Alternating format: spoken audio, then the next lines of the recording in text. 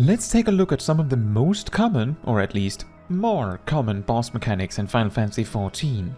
I have compiled 10 different mechanics, how they typically look and how to deal with them and their variants in this video, so let's hop to it. Number 1. Stack markers.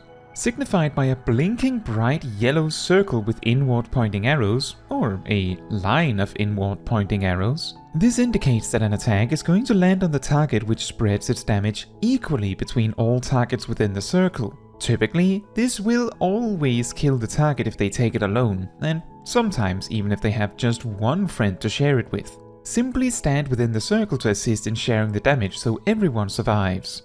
If you are the player with the stack marker itself, it is common courtesy to move into melee range, regardless of your needs, such that the tank and other melee-oriented jobs can enter the stack marker while continuing their attack. A notable difference between the two shapes of stack markers is that the line of inward pointing arrows indicate where the line is, and you don't have to stand precisely next to the target as long as you stand on the line. This means that if there are any targets further behind you that for some reason shouldn't be part of the stack, like seen in Puppet's bunker, it may be beneficial to face it away from them. Variant 1. Double stack markers. Sometimes a boss will dish out multiple stack markers simultaneously. In most situations, these stack markers will also apply some sort of vulnerability debuff that will make participating in both stack markers lethal. So if you are in an 8-man party and see 2 stack markers, usually you want to split the raid evenly between the markers. If however the stack marker does not have this vulnerability attribute, then stacking both markers on top of each other is actually same since the damage is split equally between all the players just the same.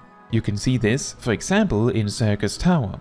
Note that there is no indicator on whether a stack marker gives such a vulnerability debuff, so if you aren't sure, it is better to err on the side of caution and not stack the stack markers. Variant 2. The consecutive stack marker. Signified by multiple stack markers on top of each other, indicates that the attack will involve back-to-back consecutive hits.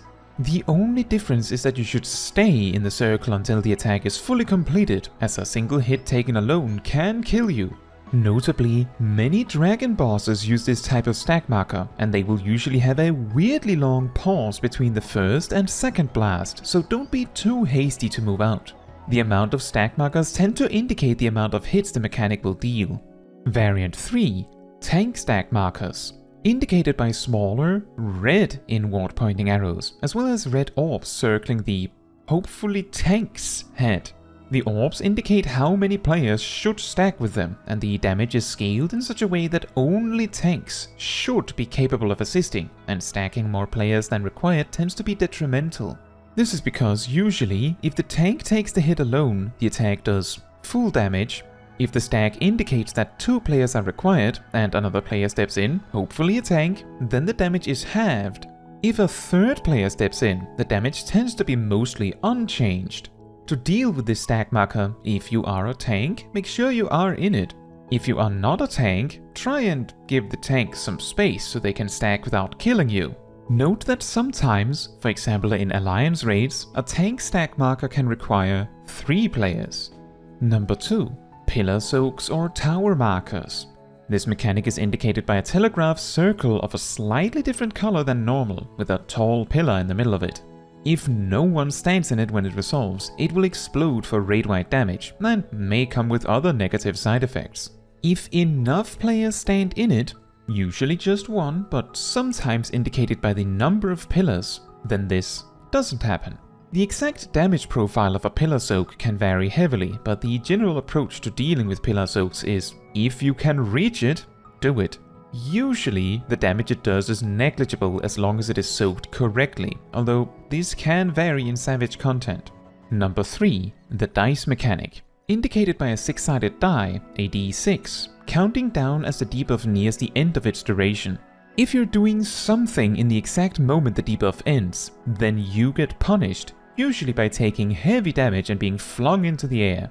Doing something includes moving and auto-attacking, meaning the safest way to deal with this mechanic is to untarget everything and let go of all buttons. Typically, dice mechanics do nothing for their duration and only punishes you if you mess up when the count reaches 0.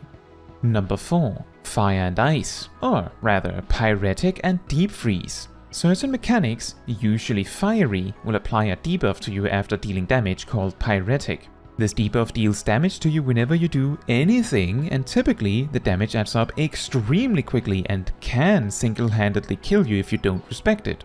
Like the dice mechanic, auto-attacking and moving also counts, so the best way to deal with it is to untarget everything and stop all action until the debuff is gone. The opposite of this is Deep Freeze and the like. Certain mechanics, usually cold or icy, will punish you if you aren't doing anything when the mechanic strikes. The common punishment is that you are dealt significantly more damage from the mechanic, while also being stunned for a while. Often, this stun is also accompanied by a damage over time effect. The most reliable way to deal with this mechanic is to continuously move leading up to the mechanic, and continue to move until the damage lands. Some would suggest jumping as an alternative, however, unless you time your jumps frame perfectly, it will lead to frames where you aren't moving between jumps. I should also mention that being in the middle of a cast does not count as doing something. The second boss in Balzar's Wall uses a mechanic called Dynamic Sensory Jammer, which sort of combines the dice mechanic with Pyretic, although it only strikes you once for acting during the debuff, but also flings you in the air if you're acting when it ends. It also does not have the dice indicator. The first boss in Snowcloak's Snowdrift attack does slightly more damage and applies a stacking debuff if you aren't moving when it resolves. At enough stacks, it applies Deep Freeze, but otherwise it is nothing massive. I believe these are the first times you typically experience these types of mechanics. Number 5. Blue and Purple Circles. Indicated by, well, a blue or purple circle on the floor. If you stand in the circle itself when it resolves, you die. However, if you're not standing in the circle, you get knocked away from the circle as a result. This means that the safest way to resolve this mechanic is to get close to the circle without standing in the circle. The purple circle is a variant that indicates that the knockback of the mechanic is massive and that you should make sure that you have a wall behind you of some sort to avoid falling off the arena. This of course also means that standing up close to the purple circle can be somewhat irrelevant as long as there is a wall behind you. Number 6. Target Order, sometimes also known as Limit Cut, signified by everyone in the party being marked with a number, and after a while the boss strikes each target in order. Often, this can be paired with the boss dashing between targets, causing damage if you happen to be on the line between them. While the more complex versions of this mechanic each have unique ways of dealing with them, and are usually exclusively found in Savage content or similar. Hallminster Switch contains a 4-man version example of the dashing variant specifically. To deal with this type of mechanic, make sure to spread out such that the boss won't have to dash over anyone to reach you, or if it strikes in a circle or cone, spread out such that the attacks won't overlap if possible. Sometimes, this kind of mechanic's damage is also based on how close you are to the boss, but this is not always the case. Number 7. Proximity Markers, signified by either a circle that pulses out waves or 3 blue arrows pointing outward with a red glow in the center. Regardless of the appearance, the amount of damage done by the mechanic is proportional to how close you are to the mechanic, and often the damage becomes negligible or outright zero at a certain unspecified range. Simply get as far away as possible from the source, if you can in these situations. However, if you are the center of such a mechanic, the best you can do is get as far away from your group as you can with the mechanic. Number 8. Spiked Tethers, signified by a weak pinkish spiked beam from the boss to you. When the mechanic is dealt with properly, it turns into a deep purple tether without the spikes. This kind of mechanic is typically resolved by moving away from the target until the tether changes, and then staying at that range. While you are free to move further away, doing so will not affect the mechanic anymore. If the mechanic resolves with the spiky tether, you will take a lot more damage and often be served a vulnerability stack or similar, while the purple tether does mild damage and has no other effects attached. Sometimes, the tether stays spiky regardless of how far you run.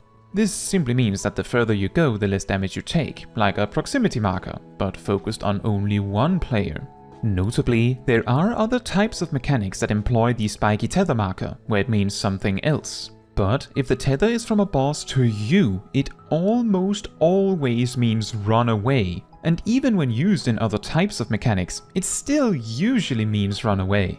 Number 9. Rotating AoEs, indicated by orange or blue arrows spinning around the boss before the mechanic begins. Exactly how the attack is shaped can vary between bosses, but the attack is almost always performed such that the boss swings where the telegraphs indicate and then turn precisely enough in the direction indicated to strike a new area. Rarely, the attack will move in a flowing motion, however, this does not change how you need to deal with the mechanic at all. Position yourself behind the telegraph in relation to how the boss will turn, such that you can safely step into the spot the boss attacked after the attack resolved. You can repeatedly do this to stay in a safe spot. Note that it is extremely common for these mechanics to at least do a full 360 if it only strikes in front of the boss, and at least a 180 turn if they strike on two sides, so do make sure to follow the spin around. Number 10. Glares or gazes, signified by a red glaring eye on the source. To deal with this mechanic, you simply have to be looking away from the source at the very moment where the mechanic resolves. That's basically it. You will know such a mechanic has been resolved, usually by seeing the miss or dodge prompt of the attack failing appear. Sometimes this eye can be centered on a player, and should you be the player it is centered on, the best way to do this for the sake of your team is to step behind everyone else, so only the main tank has to look away. Take note that whenever you initiate a new attack or action that requires a target, your character will snap to face them, so be careful when using actions as a glare or gaze mechanic is about to resolve. Variant 1. Glare stacks. This is often a slightly purple or pinkish colored stack marker with a glare or gaze eye in the center. You need to simultaneously deal with it like a stack marker while also respecting the eye in the center by not looking at it. Variant 2. Cone glares. Sometimes the enemy will have the red eye of a glare or gaze mechanic while simultaneously displaying a cone telegraph, or sometimes even a circle AoE. In most cases, you only have to respect the red eye if you're standing in the telegraph, meaning that you can choose between stepping out of the AoE indicator or looking away, and you don't have to do both. To finish off, this is of course not an exhaustive list, so if there's any mechanics you feel I should have included, or otherwise feel is also important to learn and understand, please do let me know in the comments. Then we might be able to take another round of more mechanics later down the line. Now, that is all for this video. Thank you so much for watching. If you want to support me and my channel, you can let the YouTube algorithm know by liking the video, leaving a comment, subscribing, and hitting the bell to get notified when next I post a video. And if you want to give even more support than that, you can also become a member of the channel like these wonderful people here. Fun fact, the dice mechanics dice indicator was allegedly originally implemented for the Ulsma fight in the Weeping City of Ma, because it was far too easy to miss in all the chaos of the fight with no visible indicator. Weirdly, the dynamic sensory jammer was implemented much later and uses a much more subtle indicator despite effectively being more about the dice mechanic than the Pyretic mechanic.